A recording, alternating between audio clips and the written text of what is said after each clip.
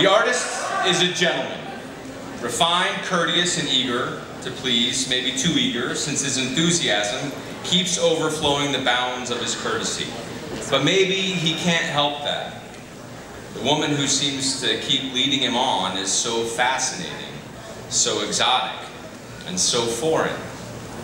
Through all the impossible obstacles, we watch him fall in love, slowly, deeply, and at last, tragically. For his heartfelt and gorgeously nuanced performance as Nirad in Tom Stoppard's Indian Ink, the judges have voted an Obie to Firdous Bamji. Ruda. You pronounced my name wrong. Say it, what is it? It's, Firdous Bamji, it's okay. Firdous. Do not fucking forget it. Firdous. This is terrifying. Thank you very much.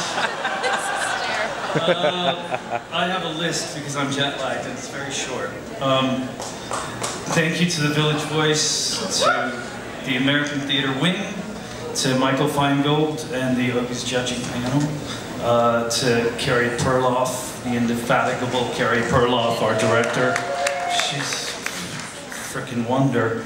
To Tom Stoppard, our playwright, Rosie Harris, the wonderful Rosemary Harris, and the cast and crew of Indian Ink, both in New York and San Francisco, and Roundabout Theater Company, thank you very much for this. I'm really grateful for it. Thank you.